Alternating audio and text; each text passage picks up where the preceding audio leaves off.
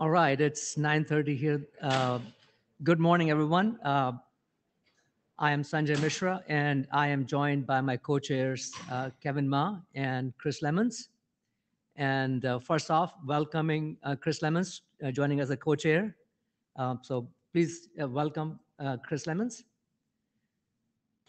As some of you already know that Chris has been involved with CDNI for some time, so he's quite familiar with some of the work that's been already going on, and he's been a contributor and also a reviewer of CDNI documents, so he's pretty familiar with it. Welcome, Chris. With that, let's begin. Just want to make sure that you all, please, that are in the room, click on the attendance, the blue sheet. It's not showing here, but you'll see it.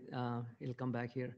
All right, so note well, you probably have already seen this before, but if not, please take a note of it. And while you do that, note very well, make sure that we treat each other with respect and professionally. So everything that you need to know is up there. All right. With that, these are some of the meeting tips. I'm not going to go through all of these. Continuing on some of the resources that are available if you have anything that you need to look at. And of course, welcome, Chris. And with that, I think, Kevin, I'm going to give it to you, and you can walk through some of the slides here. Sure. Thanks, Sanjay. Hopefully everyone noticed that RFC 9538 was published. This is the ACME TLS delegation draft, or the ACME draft. We also have the TLS subsearch draft for delegation as well, but we've been working on this draft for a long time. And so I appreciate all the hard work that the authors put into this, and congratulations on pushing it over the line. It was hopefully relatively painless, though it did take us a long time to get there. So congratulations and good work to everyone. Next slide. So we have two other drafts that we did send out last calls for. One is, as I mentioned, the delegate credentials draft. Thank you to Christoph for putting in all the work there. And thank you to Mike, our sector early reviewer. I think we made a couple revisions, and we've made some good updates from a security perspective. So hopefully it will be well received by the IESG. The last call will end in a week from today, and then I will put in the Shepherd write-up, and we'll take it from there. Similarly, we have the capacity capability advertisement extension draft. Sanjay sent out the last call for that. We have 2 weeks on that one. But I think that one's in pretty good shape as well. There's nothing, we got through all the contentious pieces. It's a pretty straightforward draft, so hopefully that one will go easily. As always, please go and read the drafts. If you have any comments, questions, concerns, or support, please just respond to the list to that last call. Otherwise, we will, once those close, we will move forward with submitting them to the IESG. Sanjay, next slide. These are our existing milestones. As you can see, we missed our dates for the TLS subsearch draft. That's okay. We got the early review. There's a reason we were working through those comments. I think that one's fine. We did finally get out the last call for the capacity draft, so those should be taking care of themselves here shortly. We have the other drafts on the list, the triggers interface, which we'll get an update on. I think we're close. We had some good reviews last time around, and so hopefully we can push that over the line. I know we had to do some switch up with the editors on that draft, but and there's still a couple of questions outstanding from Alan, but we'll address that today. And then we have the new drafts that we did the adoption for last time around. Next slide. So we have a lot on the agenda for today. We have 3 pages of agenda. I won't go through it all, but obviously we're going to discuss the drafts that we have milestones for. We have a bunch of new drafts that have come in. And so I think we should probably just get right on to it.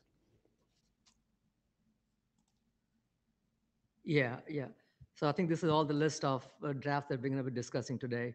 But with that said, given we have a pretty packed agenda, why don't we get started with the first set of slides here? And let's see if I can bring up the next deck here.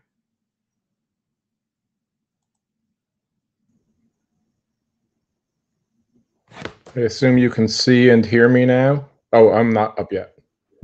So.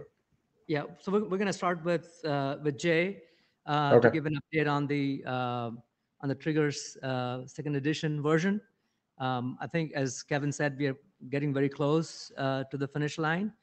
But that said, I'll let Jay take it over from here and then walk us through and let us, give us an update as to where you are and what needs to be done.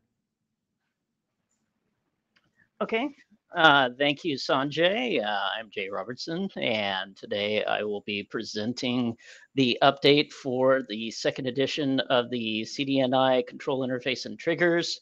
So just a little bit about me. My work with Cache Purge over at Quilt prompted my interest in this, and I'm the newest member of the team that is helping out with this particular specification, and I appreciate Nir and Sanjay extending me this opportunity to contribute toward the development. So without further ado, we'll move on to the next slide. So first we'll cover what has changed from V9. At IETF, Sanjay presented the changes in V9. Now we'll cover what has changed since that version. The current version is V11. So we have had two versions since IETF 118.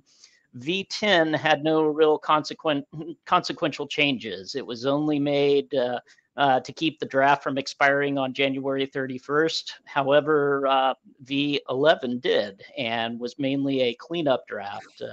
I effectively read the entire thing last year and developed a set of grammatical and spelling, a list of grammatical and spelling errors. Kevin Ma did much the same thing, and I combined the two lists together and effectively did an update to the specification to incorporate all of that feedback there. Additionally, I responded to the 3 issues raised by IANA, which were covered in IETF 118. These were the 3 nits that were messaged during that were mentioned during that particular period of time, mostly with regard to the registries in Section 11, clarification with the language regarding sub-registries versus registries and registries versus registry groups, as well as the language with regard to the use of the word repeat versus reusing definitions for trigger types. So all of that has now been incorporated. And probably the most consequential change of all of these is the fact that per suggestion from Kevin Ma, we switched from PCRE to POSIX Section 9 extended regular expressions, which makes it very, very consistent with the other specifications of this type over here. So nevertheless, the diff is available at the link below over here in case anyone is interested in all the changes, but effectively it's a lot of cleanups that have been done in order to correct a lot of spelling and grammatical errors more than anything. All right, next slide. So the next issue that we'll cover is an issue with regard to date local time versus ISO 8601. This is one of the issues that Kevin Ma raised in his review of the specification. As he noted, it seems like we're spending a lot of effort just to get a date time with no time zone. Can we just use ISO 8601 local time? And so we spent a little bit of time contemplating some of the reasons why we had gone down this particular road over here. I think just for a little bit of background here, this pertains to section 8.2.3 of the section 2 of the second edition of the spec, and it follows section 432 of ISO 8601 as a complete date and time extended representation. So it is compatible with that. But it has both the time zone and the decimal seconds elided in this particular case here. The reason that we had aimed to do something a little bit different was mainly towards simplicity. We didn't want to go and burden the API developers with having to go and support some of the things that ISO 8601 supported with regard to exact accuracy, decimal fractions of a second, as well as leap seconds, and effectively how some of that goes and translates into some of the strange time representations. So nevertheless, because we did not need this level of accuracy, we formed this date local time to make it a little bit simpler for developers who are implementing this to go and parse a little bit different, a little bit simpler time spec. But basically, to make this happen, we ended up having to put in a slightly more restrictive syntax as well as the ABNF in order to specify that. So mainly that was the reason why on this. I will note that as we were reviewing this, we found that despite the multiple reviews, we all missed the fact that all of the examples in section 8.2 had a time specification that did not go and fit with the ABNF that was specified in here. So we will be fixing that in the follow-on draft of the specification here. But we wanted to just present this and see if anyone had any concerns or questions with regard to some of the design choices that were made here.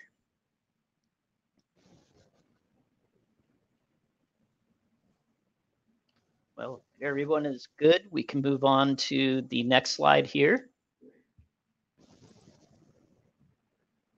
So that leaves what's outstanding. So the first thing is that with regard to the PCRE to POSIX change in section 7.4.1, unfortunately, we introduced a small little issue.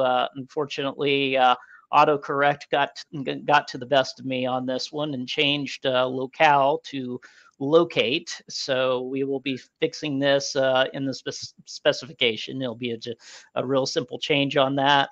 As mentioned in the time policy extension, what we were just talking about, we'll drop the decimal seconds from all of the examples, which will go and correct that section there, section 8.2.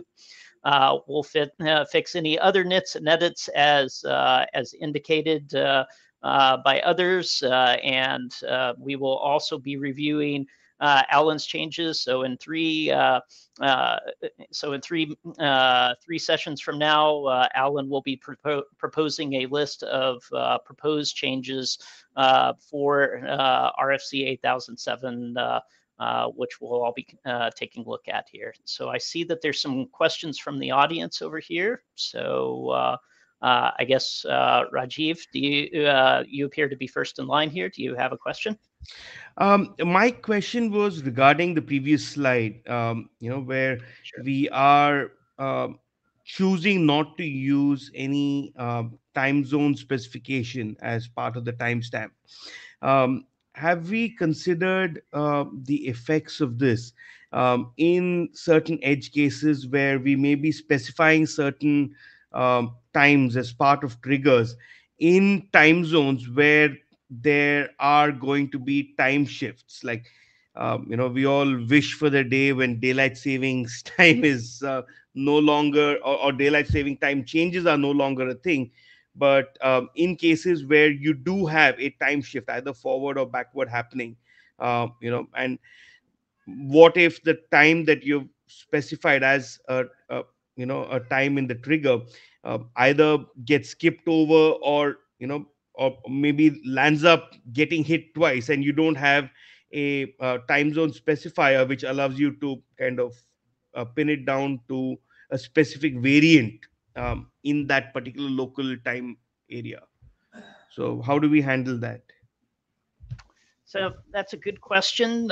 So with regard to how this date local time is used, one of the big use cases for this is to be able to go and run a particular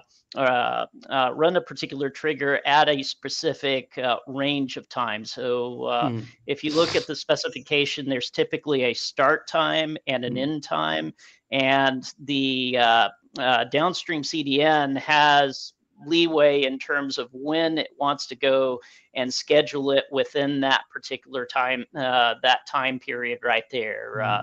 The idea of that was to be able to go and purge in the local time zone of wherever the cache was located on that.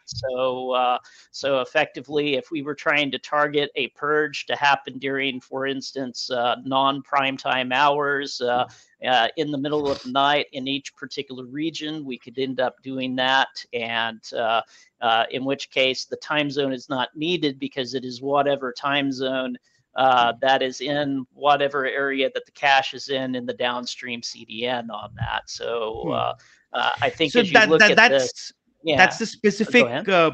point that I was making. That what if the downstream cache or the caching node happens to be in a time zone that has this shift happening, and one of these trigger boundary points is inside one of those shift points, right?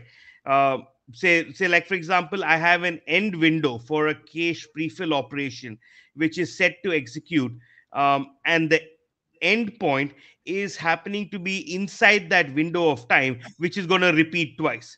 Okay, do I stop my cache fill at the first occurrence or at the second occurrence of the same time point? I think Neer has also joined the queue, so maybe given some of the historical perspective, I wonder if Neer has a response here.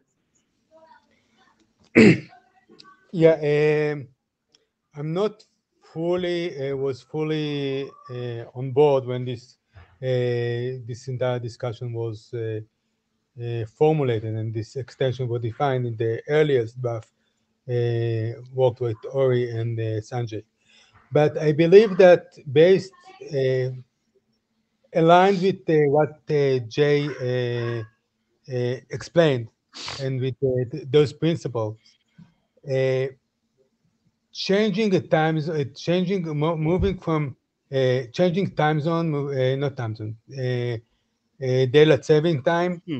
If you look at it from the point of view of peak hours or low hours and things like that, it will the usage of this time, even if it repeats or pass, but you shorten the time, it aligns with it. You may actually align with what the user want, because those are the low hours, those are the peak hours. Usually the changes will be off in the off peak hours.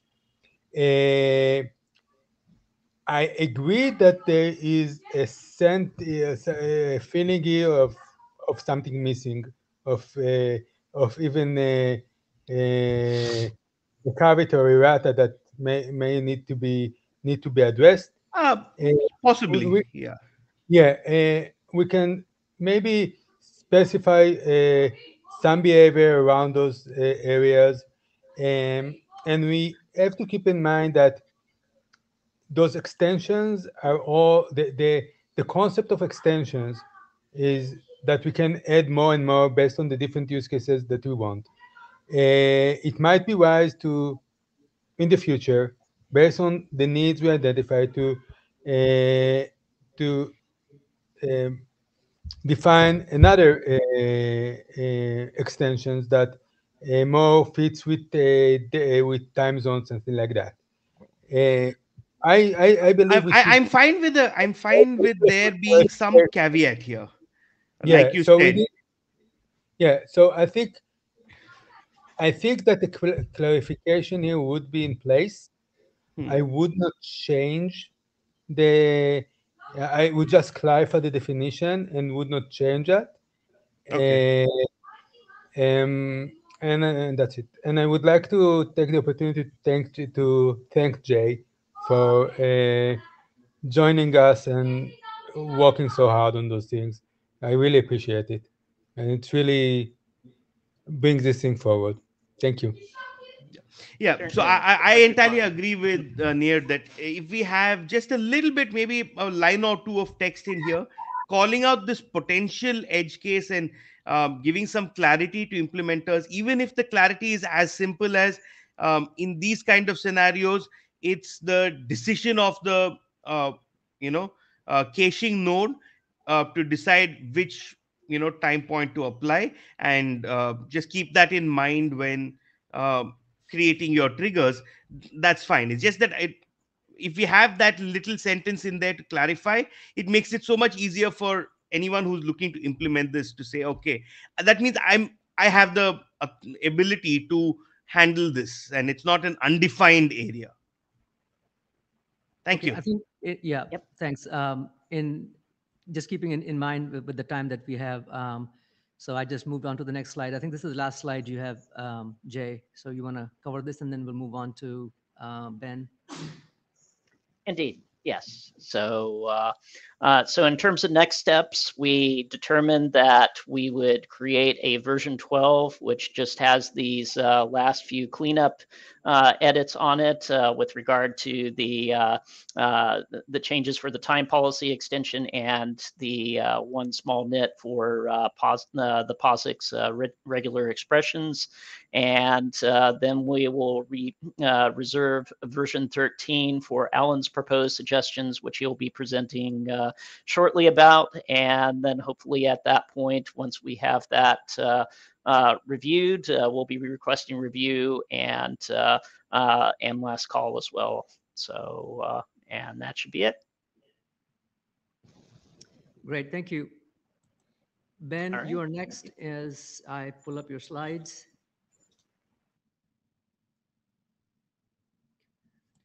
Logging, yeah.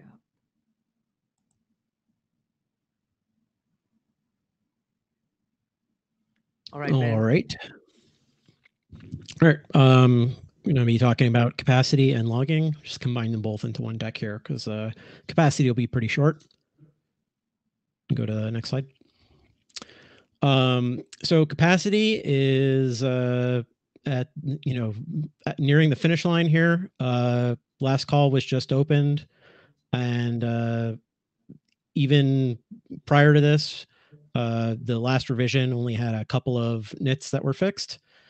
So I haven't seen any substantial comments requesting major changes in quite a long time now.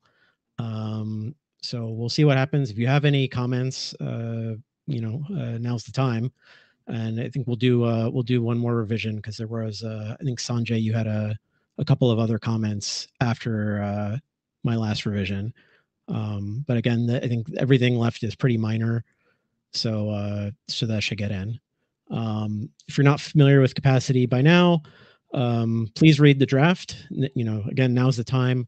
The basic concept is to allow the downstream to provide information to the upstream to make traffic delegation decisions based off of limits around well-defined values like egress bits per second, session count, and things like that, all defined in the specification, along with referencing both either an external telemetry source to provide real-time feedback on the current levels, or to include those levels in line in the advertisement.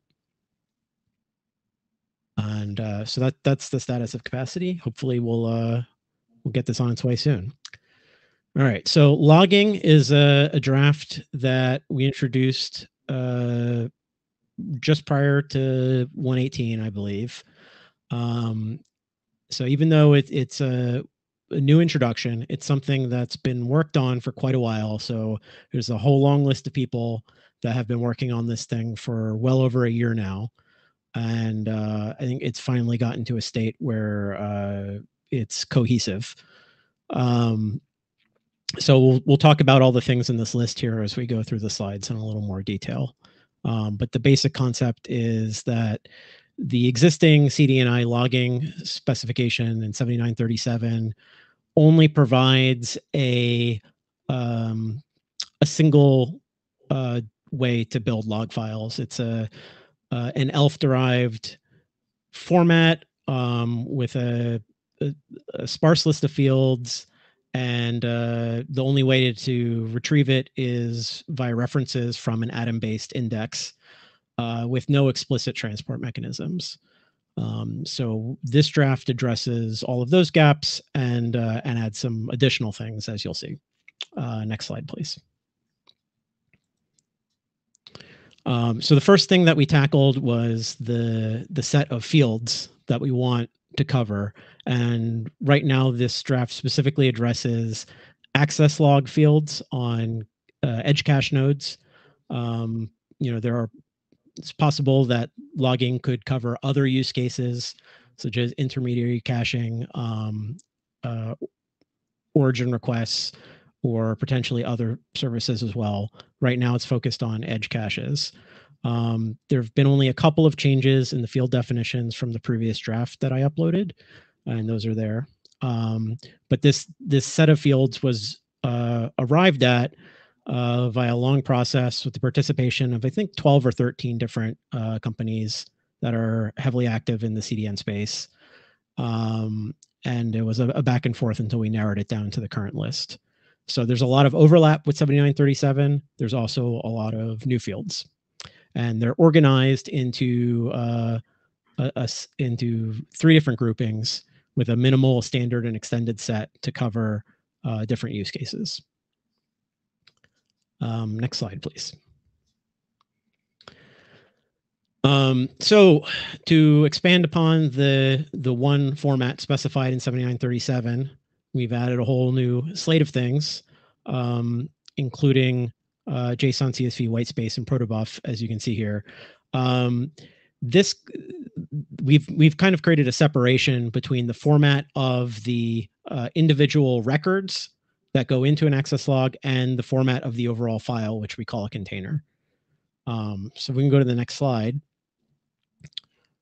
You'll see that JSON is again this list, because you could have a JSON container, with a bunch of metadata surrounding an array that contains log entries that are also JSON objects.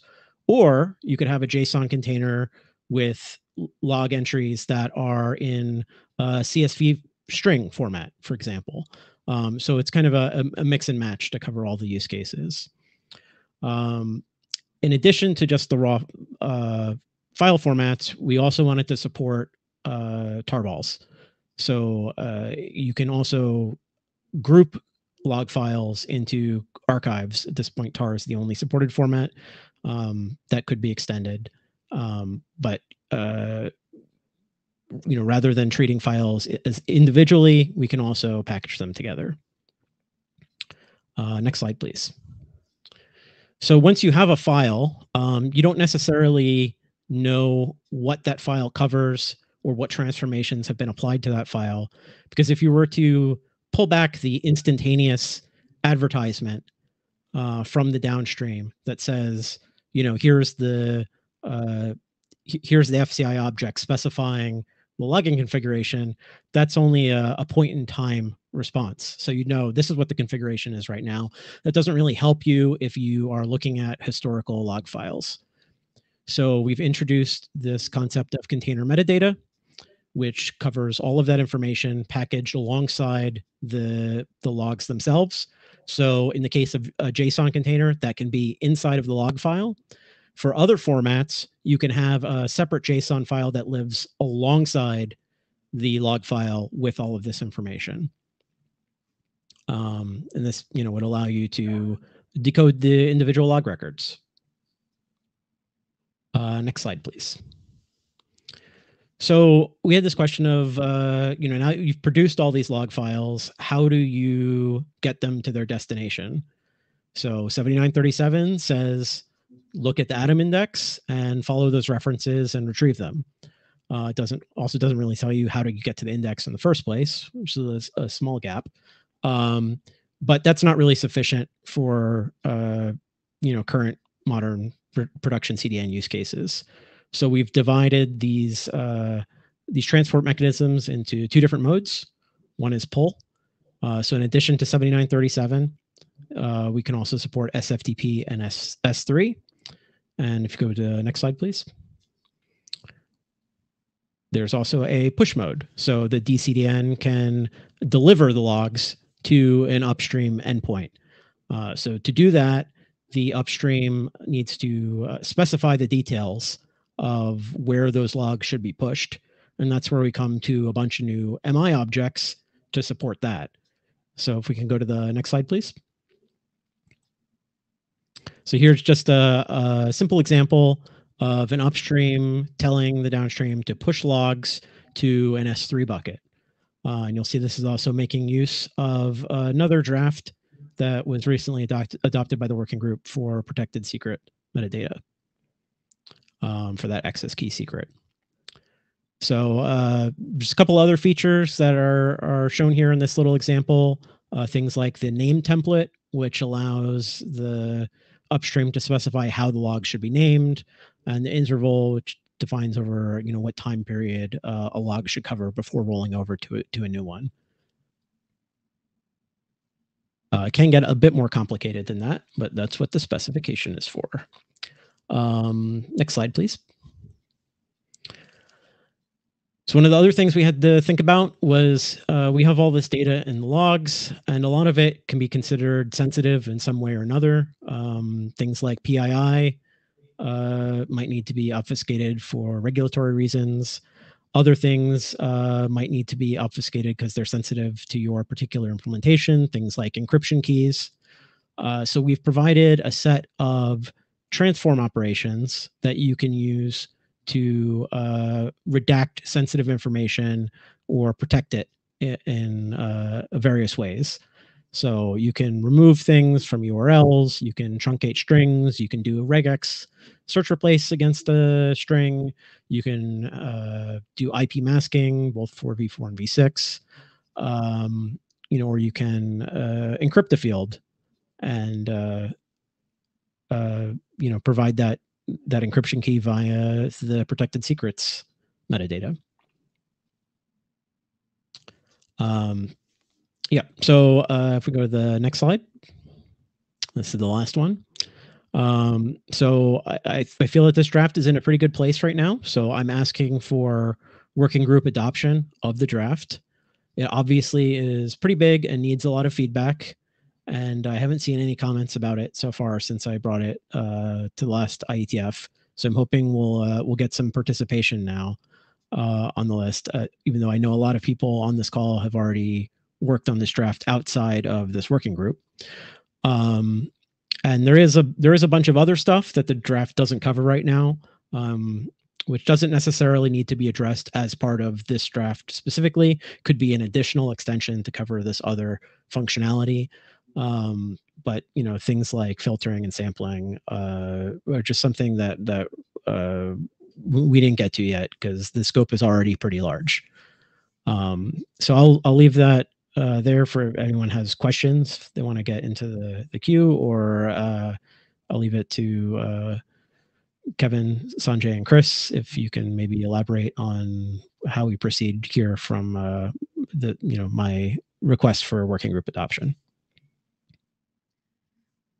Yeah, I'll go first. So yes, this draft was submitted back in 118, and chairs have been just overwhelmed with a lot of documents that are coming in, and we have not done a good job of trying to stay on top of each of these documents. There's a lot of work actually, but the long and short, this document seems like it's within the bounds of CDNI. I'll certainly read this, and I think I don't see a problem in getting this document adopted as a working group draft. Yeah, I think we do need more discussion. We do need more reviewers. If folks could please go and read the draft and post your comments to the list, that would be helpful. I agree that the content makes sense to adopt. I think we just need to make sure that we have the support for it. Thanks, Ben. Okay. Well, that's it for me then. Thank you, Ben. Okay. Next is Ellen. let's see here. Yeah.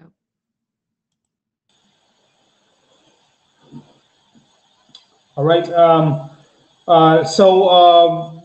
The presentation will talk about proposed scope. So it's not something that is kind of necessarily has been defined at this presentation. Certainly doesn't talk about every kind of detail that I'm proposing to introduce to the draft, but more kind of speaks about future scope, and also I think to solicit feedback and awareness. So I can go to the next slide. So, and as Jay said, the plan is, I guess the tentative plan is actually to introduce this into kind of subsequent drafts. I'm not 100% sure that makes really separate V12 or V13, or just work together on V12 or V13, or but we can figure this out. What's the best way to move it forward?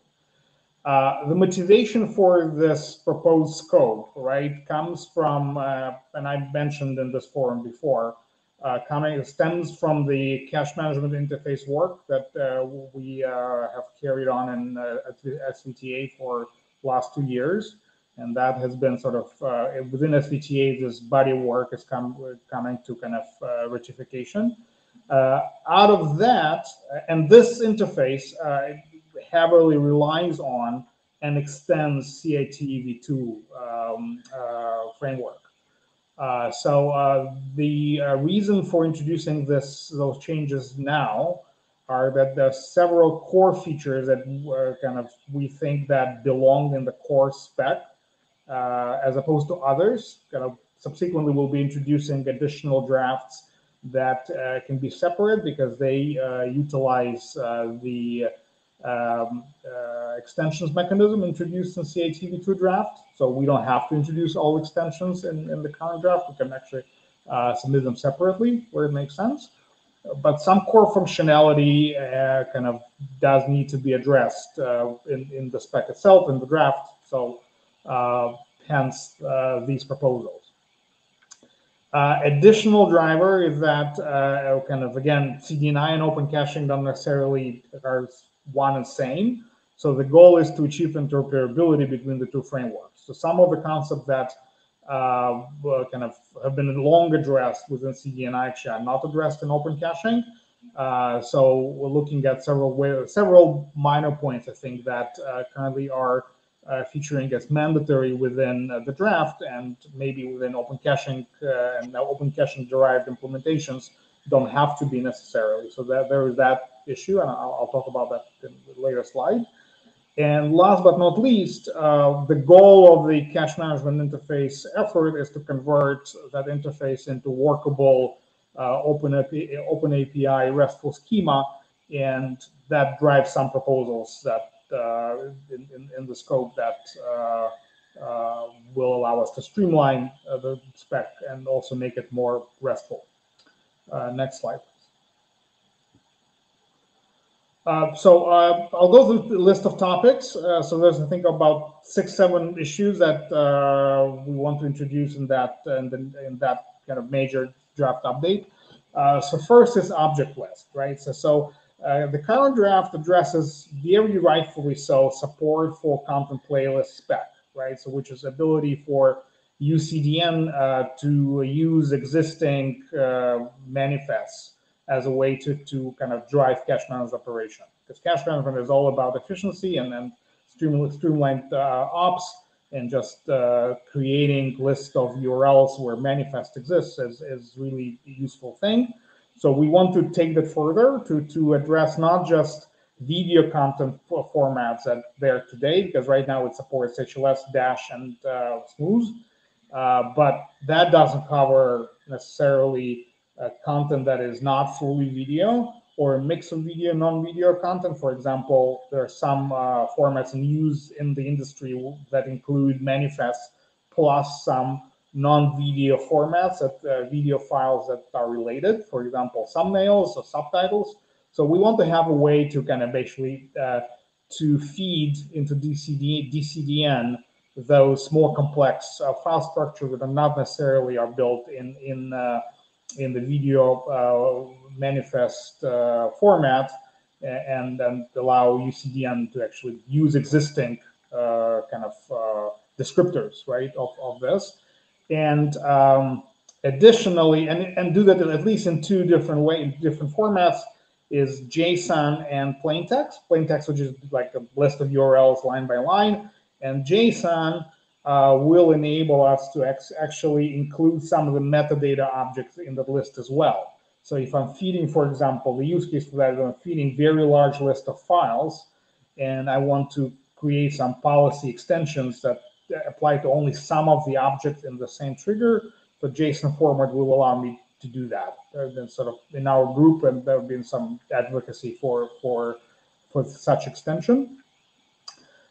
We should examine also additional formats that would be kind of generic format languages. So XML and YAML should be also considered. So if you have ready files that describe a list of files, you should be able to use them. I think that, but we need to see kind of where to get right now. CDNI metadata objects are serialized in JSON only.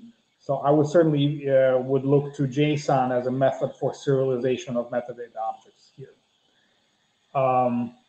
That's kind of left side of the slide. The right side is kind of, so that's kind of feeding object lists to DCDN, right? The UCDN can take existing this kind of lists of objects and feed them. But then, right, which is a great simplification. It simplifies processes, makes life easier, kind of, and so on.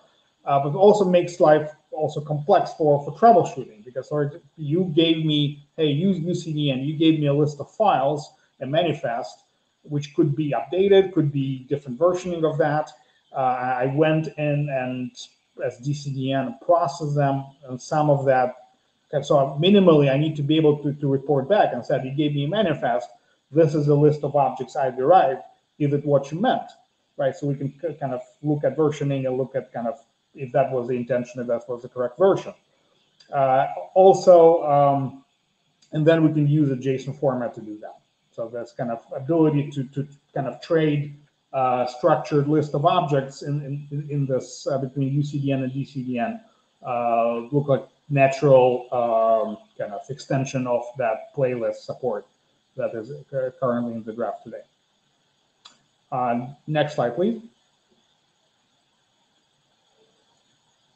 So additionally, kind of one major topic came up as we were discussing kind of how to use kind of triggers for task completion and execution, which is what triggers really describes as kind of queuing process and job management. One thing was kind of seemed like lacking is that right now there's really kind of hand waving around the way DCDN should process triggers.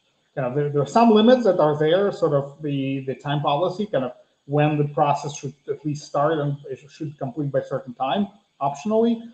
But kind of how triggers are chosen for execution, in which order, are they processed and acted upon immediately, or can be done in batch?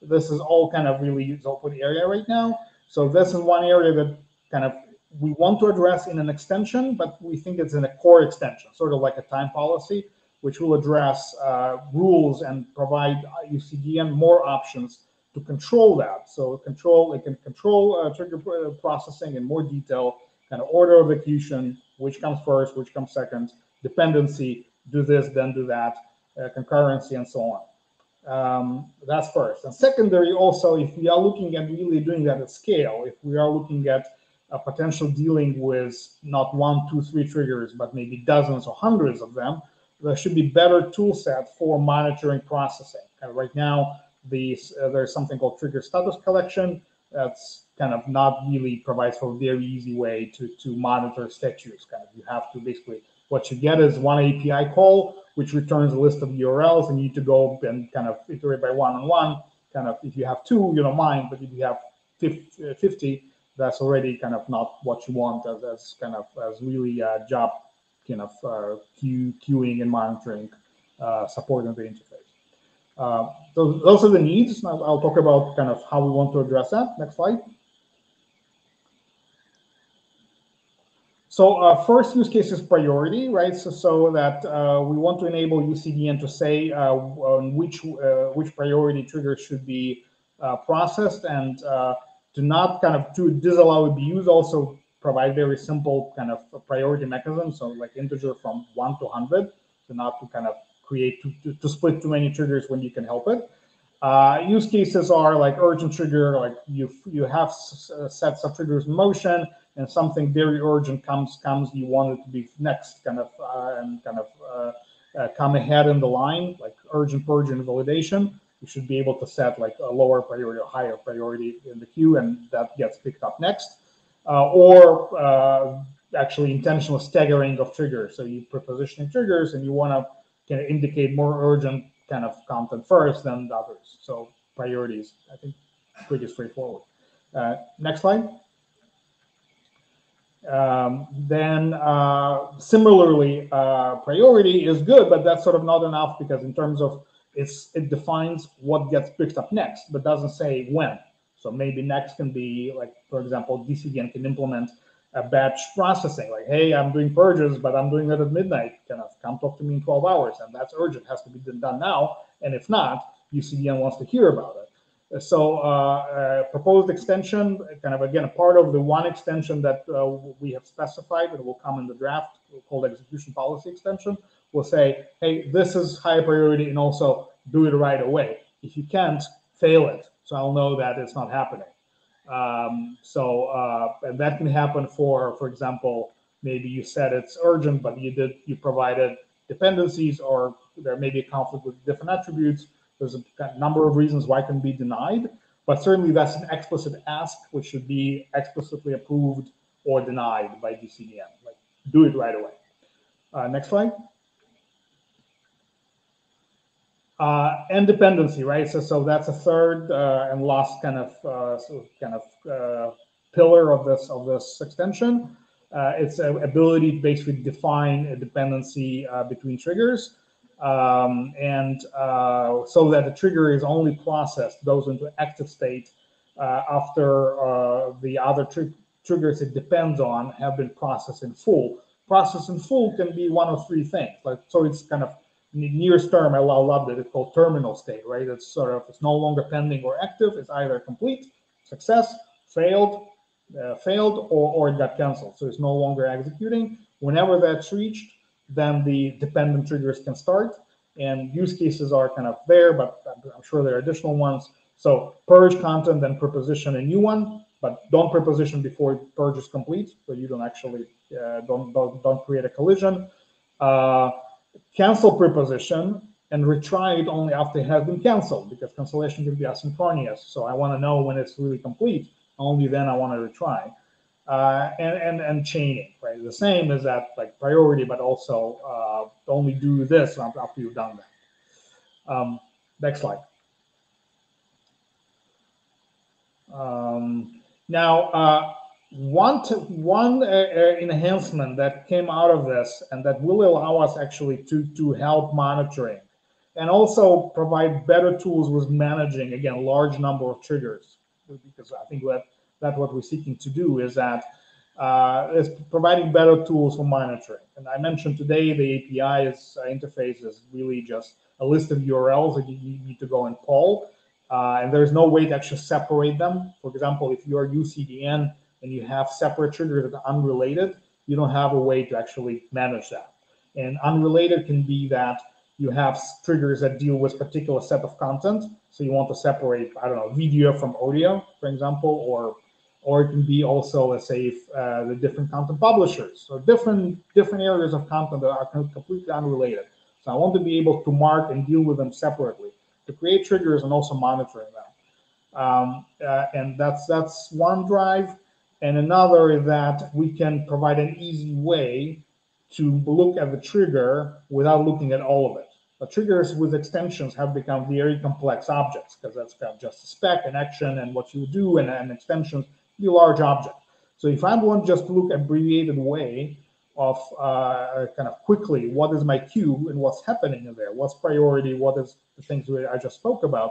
So a label provides a good way to do this. It's kind of ability to first of all mark the trigger. So as you create a trigger, you actually label that. So I want to create a trigger for video, so then I can look at all my video triggers or whatever my grouping happens to be, maybe a publisher, maybe a project, so whatever is subset. So I can then filter triggers not just by state as it's done today, but also by label, right?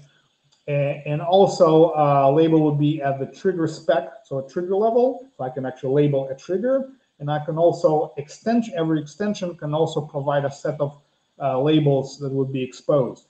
So let's say extension sets priority, so I can provide priority as key value label that can be easily seen at the trigger level. So I'm looking at the trigger, I'll see its video and its priority is 100. So then I can make easily, and that can be one in one API call as opposed to iterating through a list. So UCDN gets a status, see what happens, and can make decisions on what to do next. Introduce a new one, kind of trigger, kind of cancel, do all the things that needs to be done with jobs. Next slide. That's a minor one, but kind of important. Today, there are in the triggers, there are several ways you can actually specify kind of called trigger spec, and there are several types. All but one really use URL in some form. Is it a kind of list of URL? Is it regular expression? Is that a playlist, right? But their use of URLs is very heavy, and that's natural. The only spec that is not using URL is CCID, is content category identifier. The wrinkle here is that DCDN and UCDN may use two different types of URL, at least that's what we see today. One is a published URL, and the other is cache key URL. Published URL implies, and that should be the default, right? It implies that for whenever trigger is accepted for a particular URL, it has to match published configuration, and we have to say it. I don't think it says today. So if, for example, if you ask a preposition object for published URL for that you didn't publish, that should be an error, right?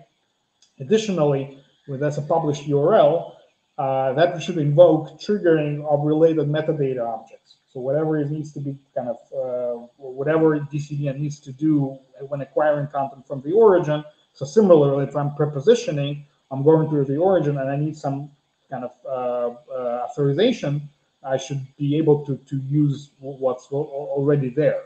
So unless we are saying that this is a published, this is a cache key URL, then all of that logic should not apply. So the proposal is to add an attribute to these trigger specs of URL and to indicate which URL type is implied and default being published. So, and that means the things that I just mentioned. So you actually check configuration that you can actually satisfy that trigger. And if not, if cache key, then those rules do not apply. Kevin, I see your hand. Do you want to raise it now or do it in the end? I want to mention that we're over time for this topic already. I know you're only halfway through the slides. You have 10 extra minutes to talk about the footprints draft. You can keep going, but I just wanted to give you that time check that we're running behind. Thanks, I appreciate it. Yeah. So let me. I think we're heading towards end here. So kind of and that next slide. RESTful API, important change. Again, and again, this is just scope. So again, we don't have to cover every detail here. There will be a draft coming up. We'll have everything inside. But want to streamline the use of REST in a way that will obviate the need in two different commands. Today, there are two different commands in the draft for cancellation and creation using kind of post and some JSON. Instead of that, we've come up with a way to actually use RESTful semantics, and cancellation would be done through update of a field called desired state. And in this way, a trigger can be created as desired state pending. So here is a trigger, don't process it yet. I put it in pending. I'll tell you when I actually want to activate that. Complete, I want it to run, so it's kind of fully active trigger, or cancel, which means that kind of I want to cancel the trigger, and then when it's in terminal state, we can use delete as today. So this will enable us really to use standard RESTful semantics. I think there's some difference of opinion. Should we use post for changing of triggers or patch and update? But I think that's secondary. The idea is that really align the triggers fully with RESTful semantics. Next slide.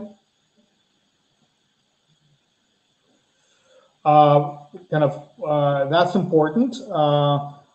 CIT triggers today kind of sees monolithic use of triggers for both content and metadata. In reality, we have two different interfaces dealing with one with configuration and metadata, another with content. The clashes in FCI. FCI kind of right now publishes capabilities for triggers for both.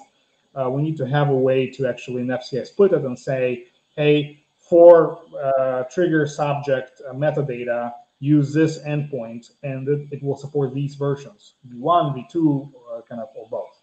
And for content, use the different endpoint, which be cache management interface, that will support this version. And there is a proposal to deal with that in FCI. Next.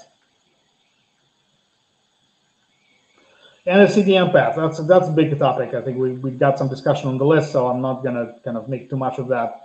Kind of right now, the draft mandates use of CDN identifiers, which are kind of right now, the only way it's done, it's using ASN numbers, which is really not good way to identify CDNs in the wild anymore.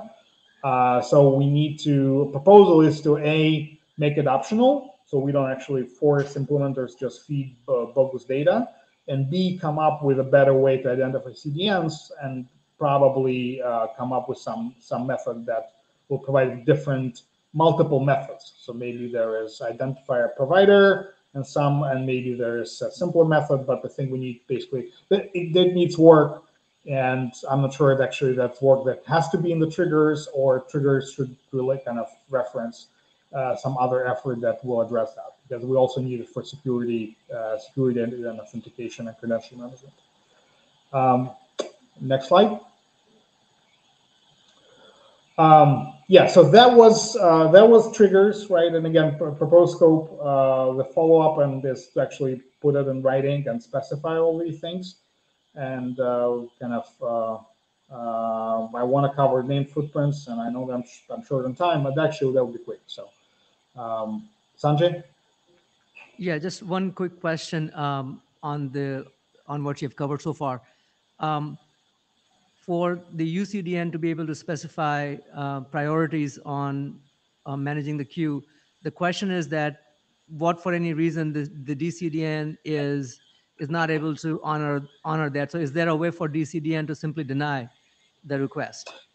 First and foremost, so the answer is twofold. First, that's part of the extension that are supported should be part of FCI. They are today, right? So if this extension, execution policy extension, is not supported in full, so there is no kind of no support whatsoever, so that will be denied because that will be actually not advertised.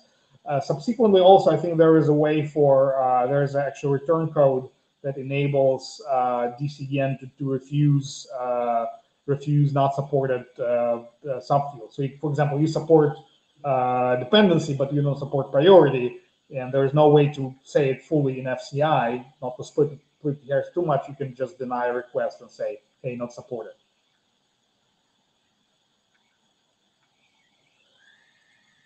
Okay, so let's talk about footprints quickly.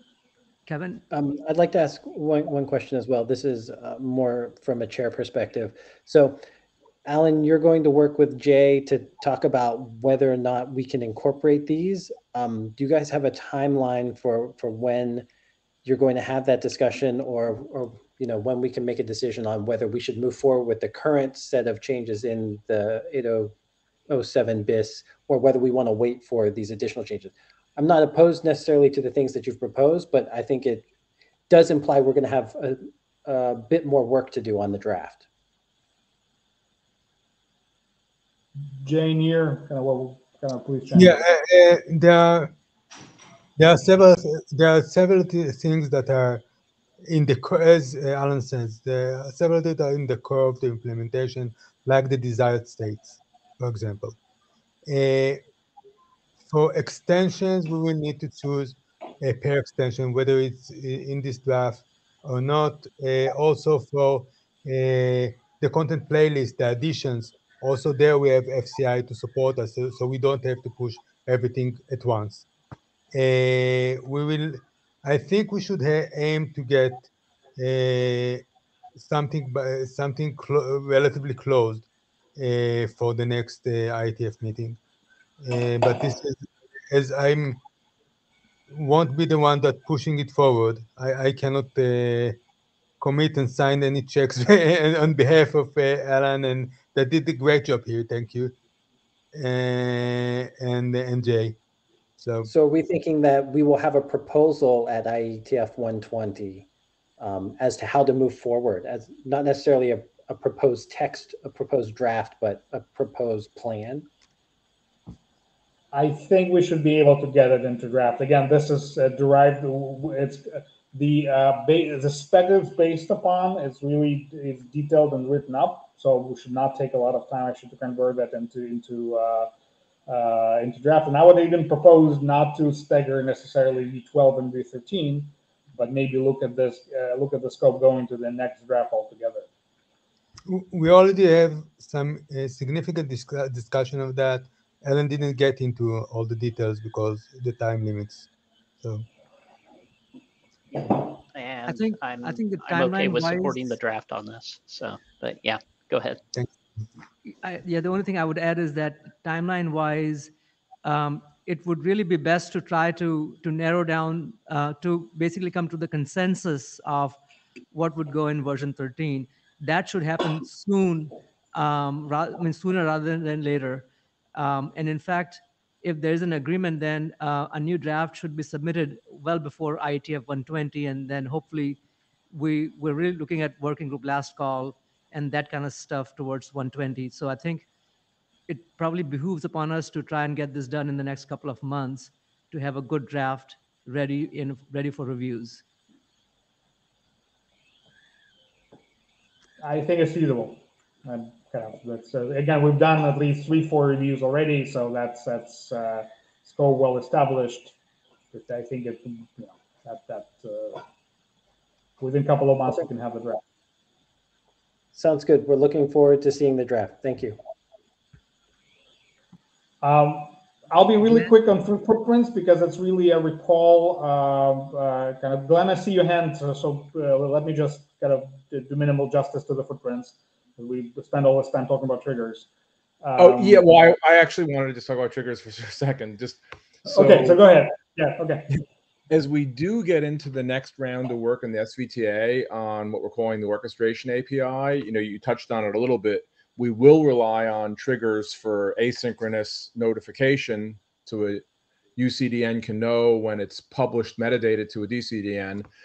It's conceivable as we flesh that out, we may want to pile on some more minor changes or extensions to triggers. I know you've already thought about it a bunch, but just, that's out there, and that may not be work that we get to for a few more months. So we'll have to see how the timing of all of this is, but it's conceivable we may want to change a few things. Just really towards that, kind of, I'm aware, and actually reach out to you to make sure that you pull you in on this.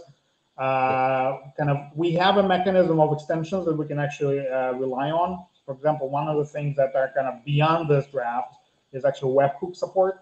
So actually we get real updates asynchronously when something is complete, because you don't have that today.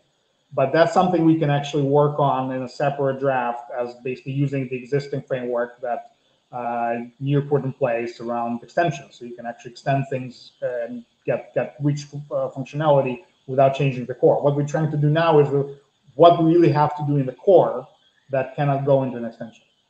Sounds good. Yeah, and I think as chairs, we would encourage you we don't want to drag this on for months and months and months. So what we really, if you can focus in on what we really need in the core, that would be great. Thanks. Name footprints, the topic that so that's a second go of the same draft. Kind of the previous draft, I think, didn't get enough attention from the group and got expired. Nir gave me very useful comments and some nits on the syntax. So I submitted a new draft before IETF 119. Kind of, again, that's a recap of what we already discussed. There is a need for more advanced footprint capabilities.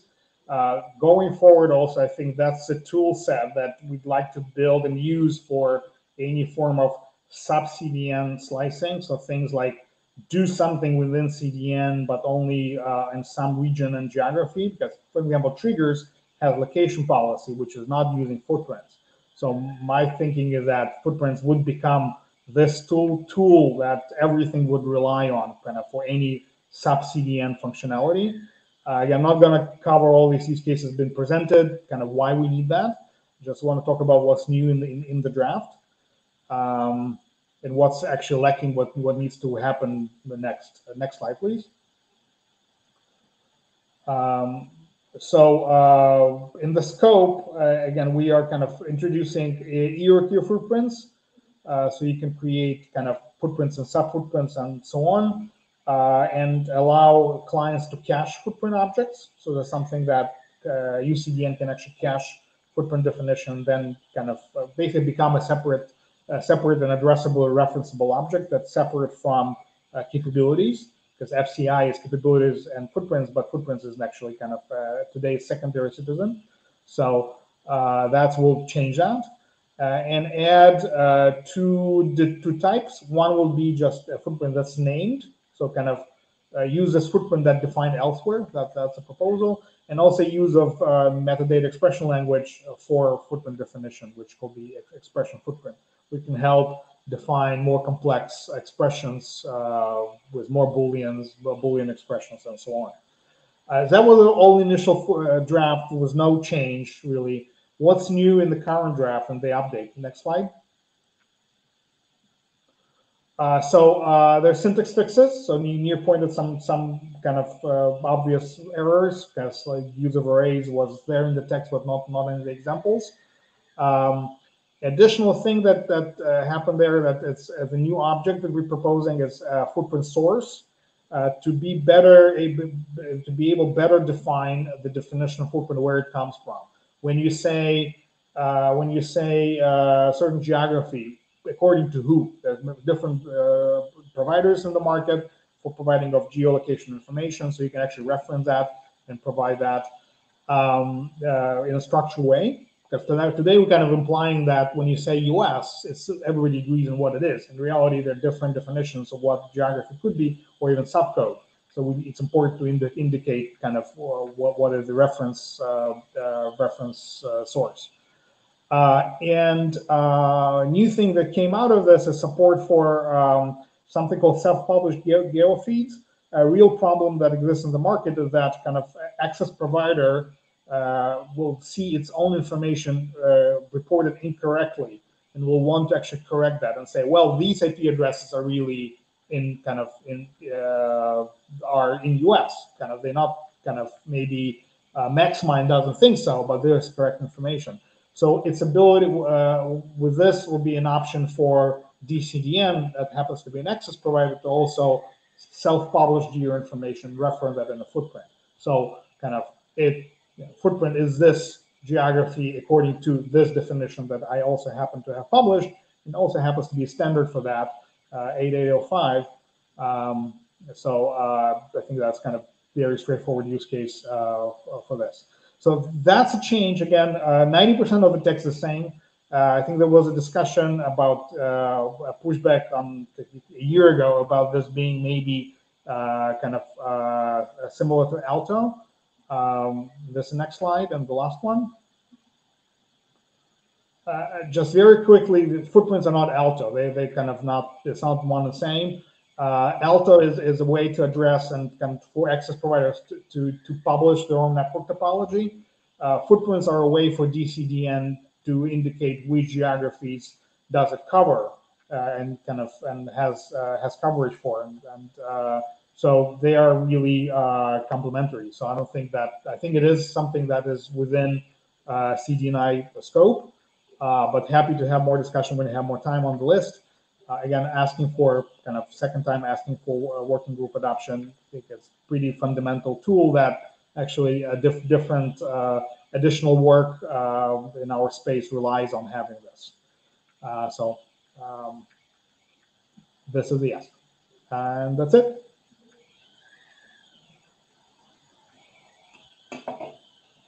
All right. Thank you. Thank you, Alan.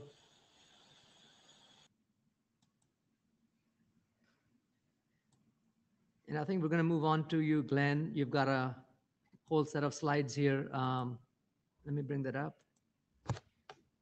Yeah, you just go right to the next slide.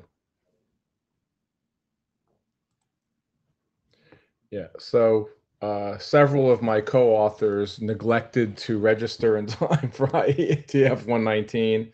I actually almost oopsed on that and registered yesterday and got in. So while I'm sort of the editor and shepherder of this pile of work, I can't necessarily speak to all of it. So some questions may have to defer to the list. And we're not going to go into too much detail on all of these. Basically, this work here represents a set of configuration metadata, generally extensions to RFC 8006 that we've been working on for several years now within SVTA. This whole pile of work is about to be published through the SVTA, and it will be called Configuration Interface 2.0.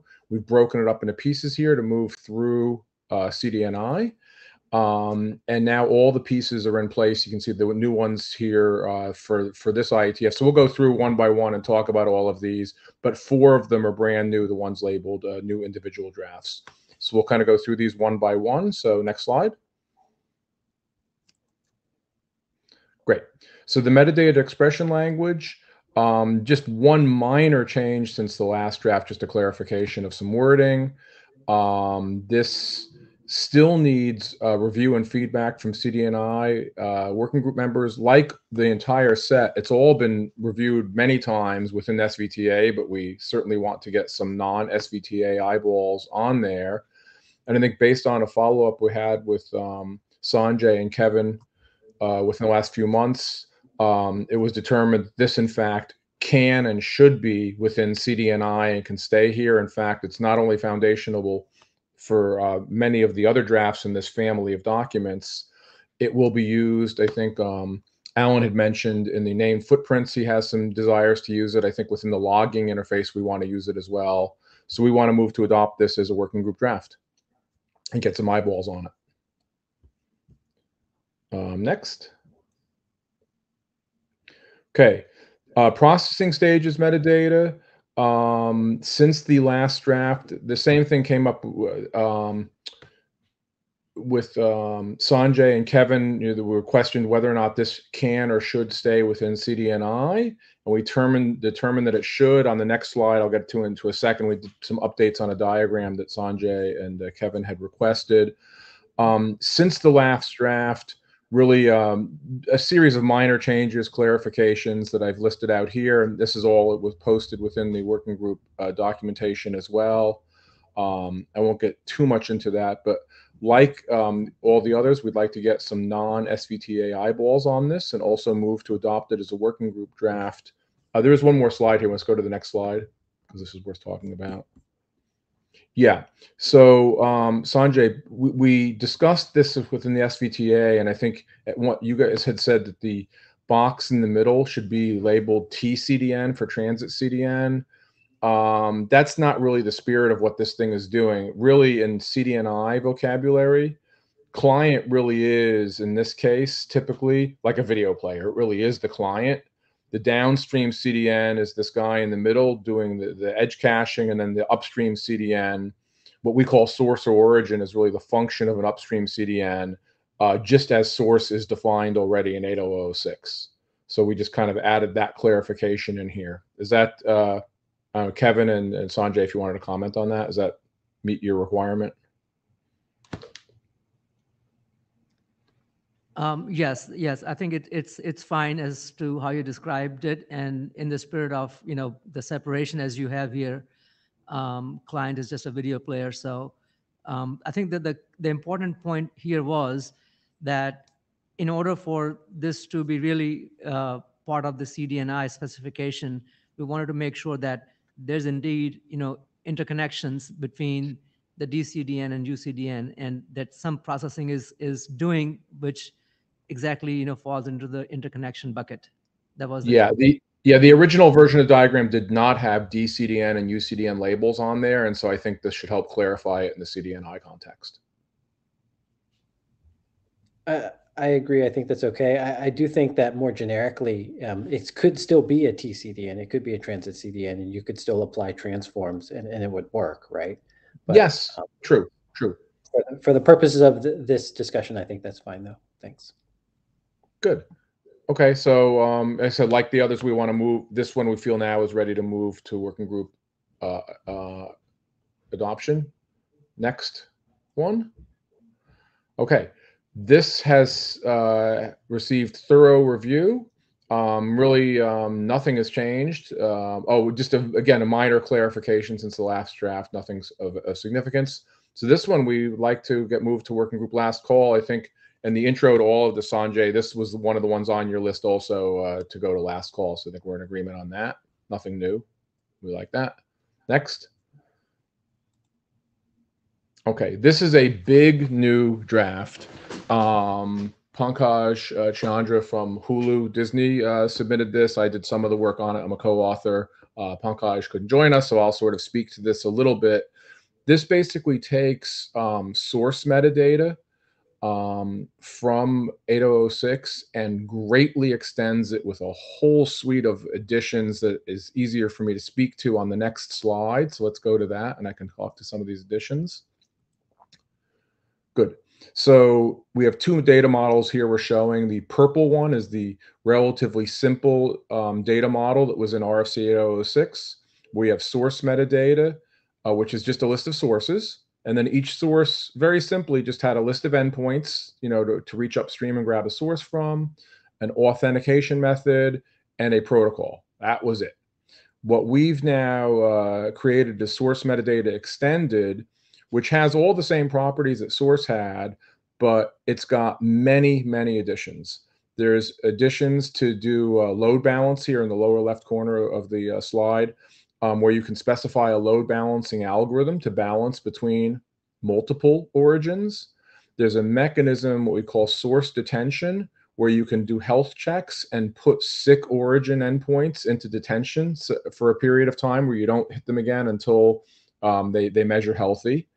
And there are several extensions in here beyond the basic metadata that allow you to specify things that we see typically in commercial CDN configurations: origin host names, web routes, indications about whether redirects should be followed, a whole suite of source connection control algorithms. And MI source connection control in and of itself has lots of settings about how to deal with timeouts and failures from sources. So this one, again, has got extensive review and feedback within SVTA, but we very, very much would like to get non-SVTA eyeballs on this one. Next.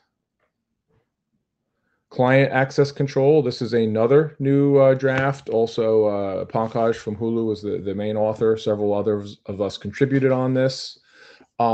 This one does, let me just look at my notes briefly. Give me a second here. Yeah, this has got some extended rules from RFC 806, for example, had location ACL and time window ACL.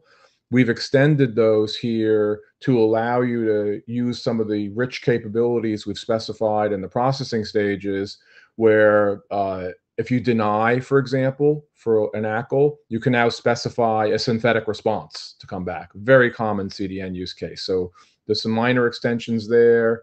There is some ability to specify what certificates and encryption levels are required for a client to access the content. And the thing I wanted to just talk about here real quick is the new protocol types. So RFC 8006 called for 2 protocol types, HTTP 1.1 and HTTPS 1.1. It was a happy world when that was all that existed. We now need, ways to talk about H2 and H3. So because there was no real standard on this, people have already taken it upon themselves to use a few different naming conventions. So what we put in here in the request for IANA entries. Oh, and by the way, since we posted this up, Kevin, I'm sure you're familiar with this. It was new to me. The IANA operations manager very quickly hopped on some wording they didn't like and how we proposed these new registry entries. And they suggested some minor wording changes. And so I went ahead and did that and resubmitted the draft, I think, yesterday. I don't know if we want to talk about this now, if there's any comments on this. H2, we're requesting that it can be referred to as HTTP/2, HTTPS/2, or simply H2. Same for H3. HTTP/H3 doesn't really make any sense since it's HTTPS only. So we've put this in as part of the document requesting these protocol types. Any comments or questions on that, or does that seem reasonable? I just wanted to get it out there that we're doing that. I think it seems reasonable. Good. That's easy. And then just one other comment. In the client access control metadata, we have defined tentatively, but we've set it aside for now, an MI object to configure the CAT, the common access token that Chris Lemons is helping drive through in CTA Wave. And when that doc gets a little further along in CTA Wave, certainly when it gets a doc number over there, we'll go ahead and add that object into a future draft of client access control metadata. So we'd like this to be accepted as a working group draft as well, this brand new draft. Next. Okay, edge control metadata, love it. 0 updates since IETF 118. This thing has been sitting around for a while. I think I may have, I'm not even sure. I don't think I did resubmit it, although it may expire at some point. This also was on the list that Sanjay and Kevin presented up top to be moved to working group last call. This thing's been pretty stable for a while. Did receive thorough review and feedback from Kevin a while back. Next. Okay, another new draft. This one is a pretty simple one. There's just a few MI objects in here. Describing some rules for metadata delivery. Among other things, it does dip into the world of open caching and allows you to set some preferences for request routing. There's an object that specifies whether you'd prefer request routing to be DNS-based or HTTP-based, for example. Some rules on how you select open caching nodes. Sort of a grab bag of a couple of delivery options. Really a pretty small draft, not a lot there. But we move for that to be accepted as a working group draft. Next. We're almost done. Okay, private features metadata. This is a new draft as well, articulating a mechanism that we've come up with in the SVTA for DCDNs to advertise private features that they provide, and for an upstream CDN to configure those private features. Of course, one can just start making up MI objects all they want, new generic metadata objects. This is just a mechanism to put a little bit of structure on that. Go next. Yeah, unfortunately, I skipped a slide here by accident, but here's an example of a generic metadata on the left here, type MI private feature list. And then I have a list of private features, and then we have a structure to define. In this example, Broadpeak is the provider of this private feature. They have within their CDN, they have a feature called S4 streaming. And these are the various parameters that S4 streaming needs, what footprint it runs in, some various, properties specific to S4 streaming. There's an FCI object that goes with this as well that allows a downstream CDN to advertise what type of private features they support. And there's an alternate naming convention here where you can define the private feature right there as a full MI object, which allows you to get around some problems in the core structure of RFC 8006, where you might have inheritance and override, and you don't want you may need to call out the private features individually as opposed to a private feature list so that they don't get overridden by a path match overriding host match, for example. It's a subtlety, but just wanted to get that in there. And then there's one final one in this family of drafts. This one was authored by Ben. This is the protected secrets. And Ben, I'll turn it over to you. You can speak to this one. Ben, still with us? Yeah, sure. This draft, the only changes were, I think, a couple of spelling errors and minor language changes, and adding sequence diagrams for all of those workflow steps, that big section at the end of the document. Yeah. And this, we're not really saying this is ready yet for last call, though, right? You still want some review on this? No, definitely it needs some feedback, because I'm not sure anyone outside of SVTA has reviewed this draft yet. So we'd like to, get at least some feedback before we ask for a last call, for sure. Yeah. So Sanjay, you want to just go back up to the very first slide where we can see the list of all of these things to kind of put it all in context? Yeah, that one. Yeah. One more. One after. There you go. Yeah. So like I said, this. Go back. There you go. Yeah. So, this should really be the end of us tossing on new docs to the pile for new MI objects. Of course, I'm sure there'll be minor additions and changes, but this is now a pretty stable set of work that we want to finalize. There may be other things we put in on some related things around the APIs, but for now, we want to kind of really just put a bow around this and get it finished up. So we need eyeballs on all of these. And please put comments in the working group distribution. That's it. Any comments? Oh, we got Kevin.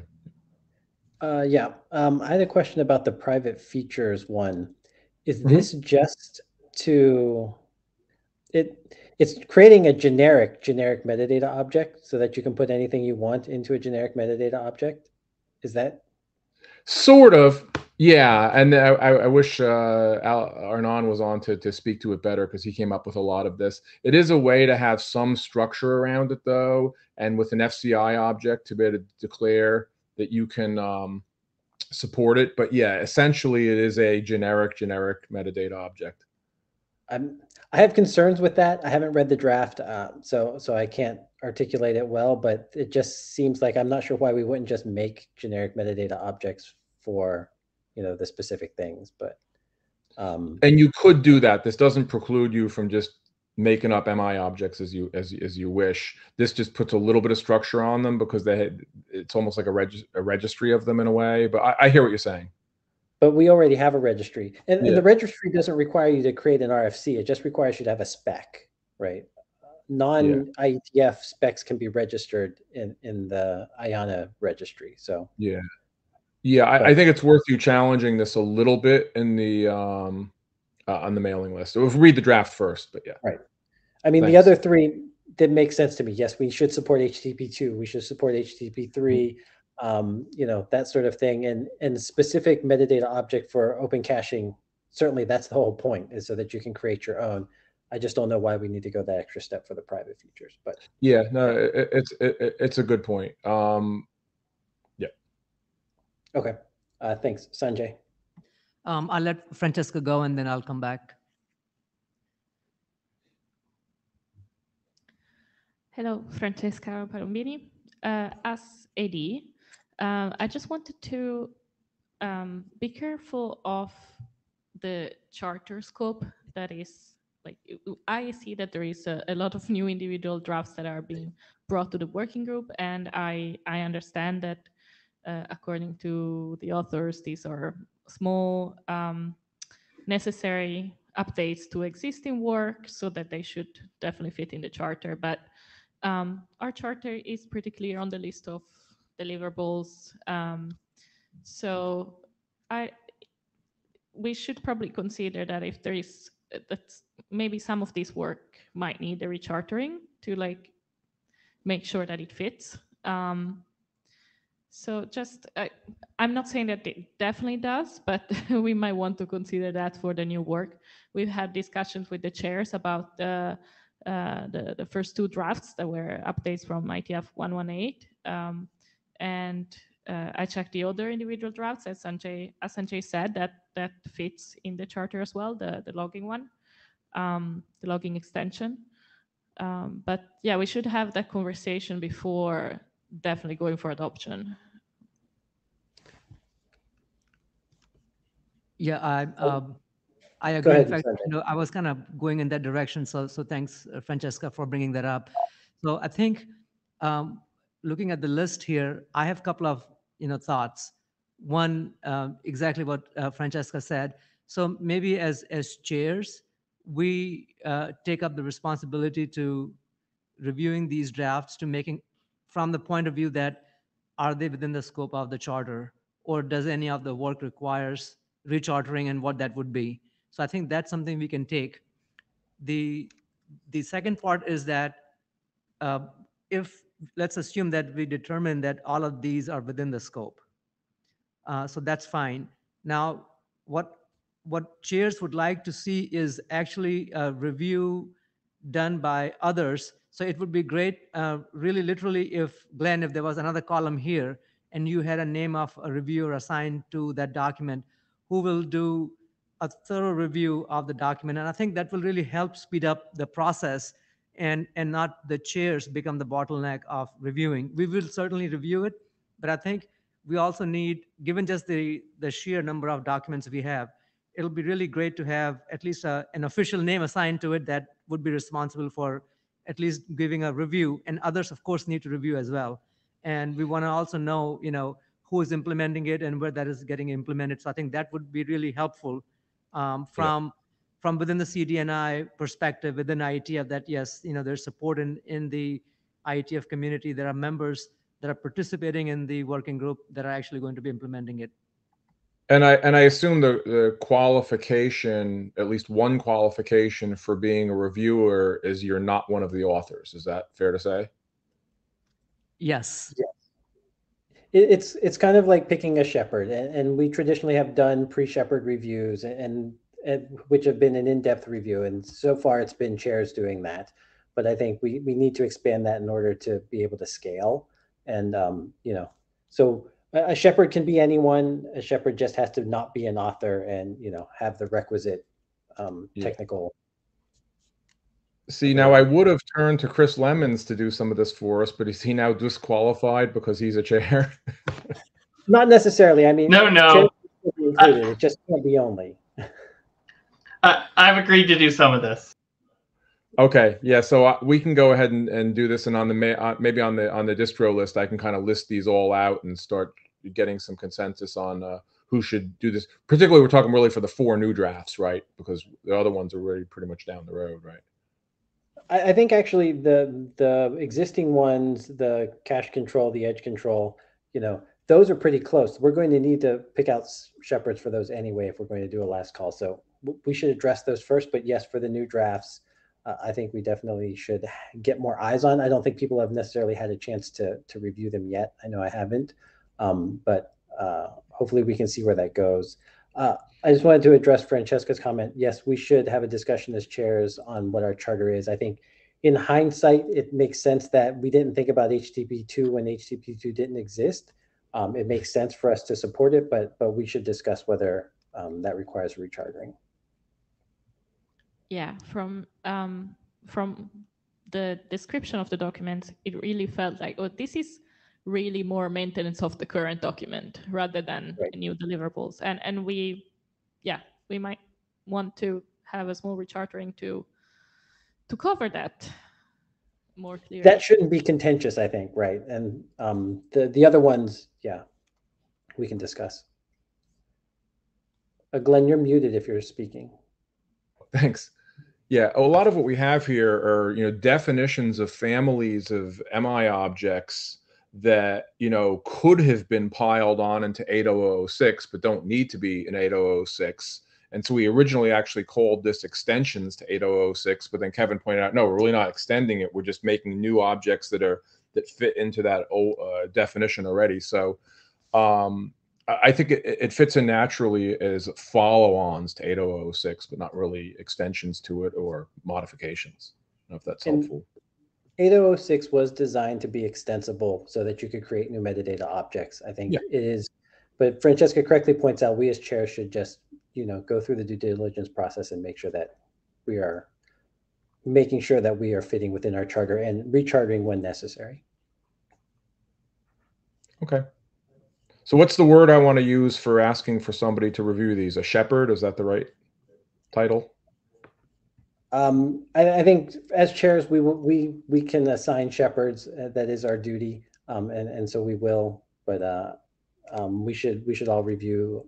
I encourage everybody to go and review these documents and post to the list about it. You don't have to be a shepherd or an assigned reviewer, but we will begin assigning reviewers, I think, to help move things along. Yeah. I think particularly on these new drafts, we really need eyeballs on those. All right, that's it for me. Thank you.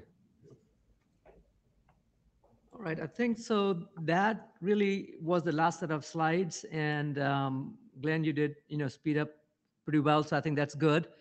And I'm just making sure that we're not forgetting anybody. Looks like we have covered all the topics. So I think in terms of the presentations, we have completed everything, but anything anybody has in the room that they want to comment on? Anybody in the remote, anybody that's remote wants to comment? And if not, then we conclude the meeting. All right, thanks everybody. And thanks everybody. 1:20. Safe travels all. Thank you. Thanks.